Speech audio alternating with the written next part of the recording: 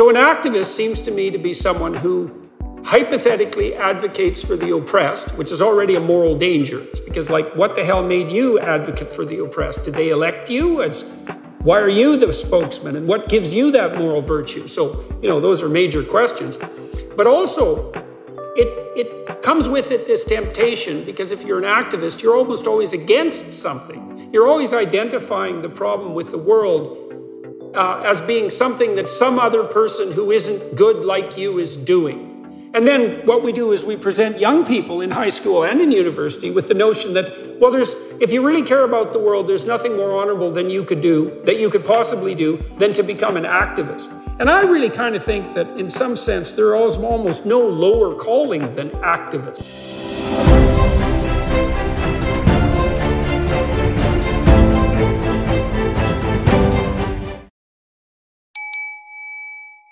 I'm talking today to Amala Ekpunobi. She was a radical leftist activist as a young person, and has undergone quite a political and philosophical transformation in recent years. And so we're going to talk to her about that and about her work with PragerU today. Her mother is a left-wing pundit who works on professional fundraising. Amala grew up fully believing in leftist ideology before having a radical change in thought.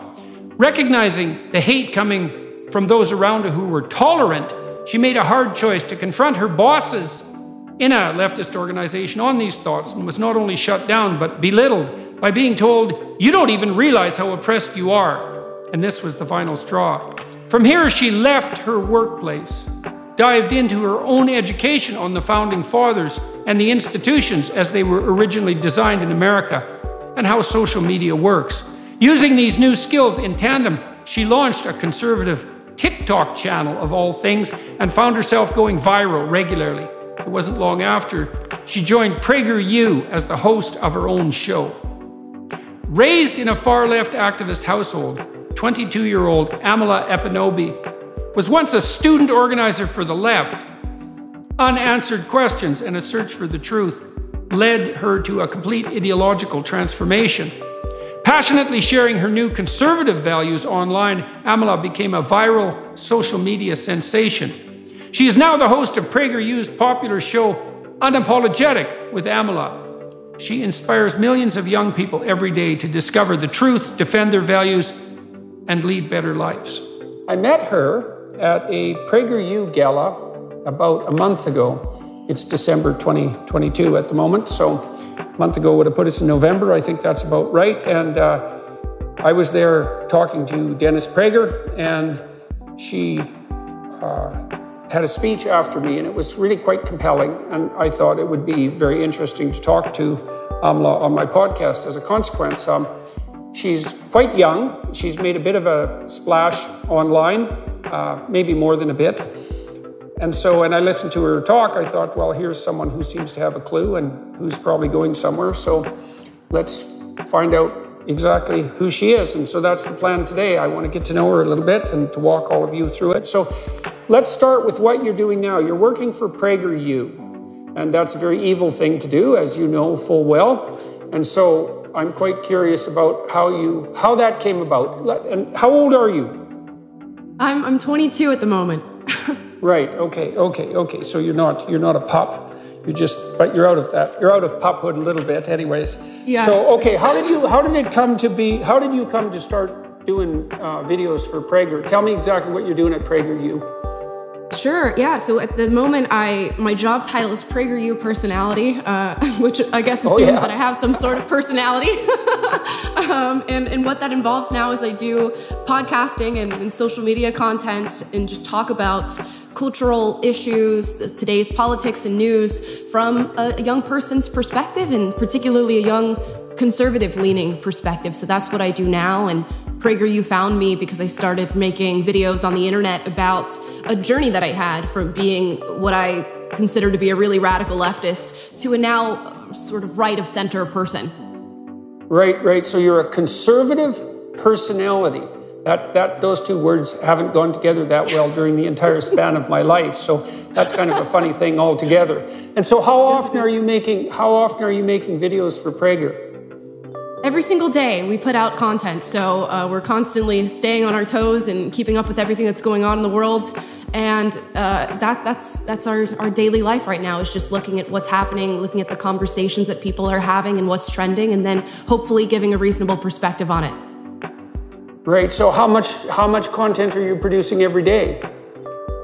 At least, I would say 3 short-form videos that are about 60 seconds long, as well as 1 long-form video that will be anywhere from 15 minutes to an hour. And then we do a live podcast on Mondays, Wednesdays, and Fridays that goes for about an hour.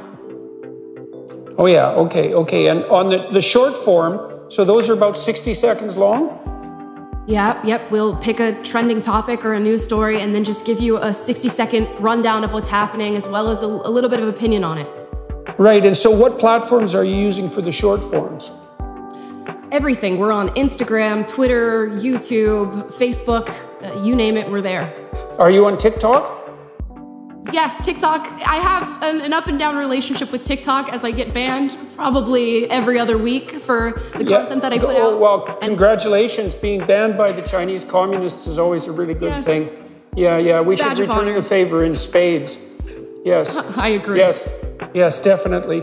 And so where do you have the biggest following? My biggest following is now on YouTube. My TikTok account is currently banned. That would have been my biggest following at about 640K, I believe. But now we've reached that on YouTube. Oh, well, congratulations. And how fast are you growing on YouTube? Well, we started our channel, I want to say, about in April of this year. So that's how quickly. It's been about 9 months. And you said you were making videos before Prager picked you up. And what platforms were you using for those videos? When did you start doing that? I started out on TikTok, of all platforms, and I want to say I started there at the end of 2019. And I, in a matter of months, managed to amass a few 100,000 followers, because I think I was speaking to a perspective that people weren't used to on the platform. And I have a particular look, being a biracial female. I think that's not to be ignored in it having a factor in me growing so quickly on these platforms. But TikTok is where things really started to take off. Yeah, so what do you think you were doing that made what you were saying relevant and vital to people? I mean, you pointed to a couple of things, your youth and your biracial status, and I suppose the combination of those two things and the fact that you were offering a counter narrative, but that doesn't seem to me to be enough. Like, when you see that kind of explosive growth across multiple platforms, you have to think that you're saying something in the right way for the moment. And so what is it about what you're doing that is attracting attention? Is it mostly positive attention? Are you getting a lot of trouble? And so that would also be in your personal life as well as your online life, because those aren't the same thing. So what are you doing right? What am I doing right? That's a big question.